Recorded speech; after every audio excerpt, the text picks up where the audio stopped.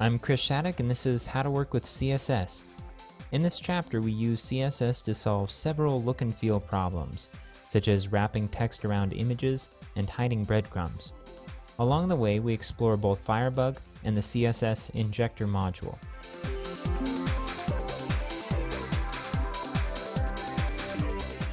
You've come this far, and it's time to give yourself a pat on the back.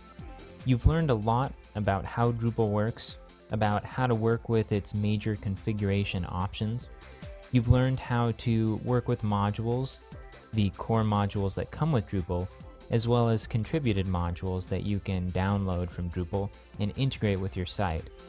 And you know a lot about the various components of Drupal. You know what content types are, you know what nodes are, you know what fields are and how they integrate with content types. You know what views are and how you can use views to create a list of content. You know how users work and how to manipulate permissions for the users. And that's just part of it. There's a whole lot more. From here on, the tone of these videos is going to change a little bit because we're going to be tackling some of the nuances of getting a site to look a little bit more like what you want it to look like ultimately.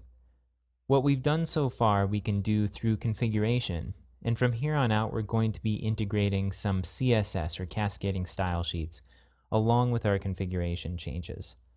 What this means is that if you're not familiar with CSS, that some of these things may be new to you, and some of the attributes that we use in CSS might seem a little foreign or strange.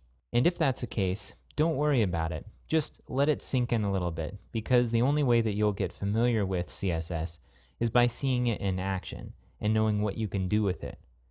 If you are familiar with CSS and you use it often, then these next steps are going to be pretty straightforward. Another thing that's going to happen is that we're going to run into some issues. Before this point, we've been able to tackle issues in a pretty straightforward way. We simply install the right modules, change the configuration slightly, or adjust our structure. But in these next sets of videos, you'll see that sometimes we go through the process of installing and configuring and integrating a module only to find out that there's some aspect of it that doesn't quite work with what we need, and so we have to go a completely different route with a whole different module and integrate that as well. This is just part of the landscape when you work with a Drupal site. You'll head down certain paths for a while, and then you'll find out that it was the wrong direction, and you'll backtrack and you'll go down another one. And it's important to consider these dead ends as an integral part of your learning process. This is how you get a sense of what's out there, of what works, of what doesn't work. And so hitting these points of failure is actually a big success. You've learned something that doesn't work, and you won't make that mistake again. So in the next few steps, you'll get a sense of what that looks like. We'll try some modules, they won't work, and we'll try another one that will. And when we're done, we're going to have a site that looks exactly like our mockups, which was our goal from the start.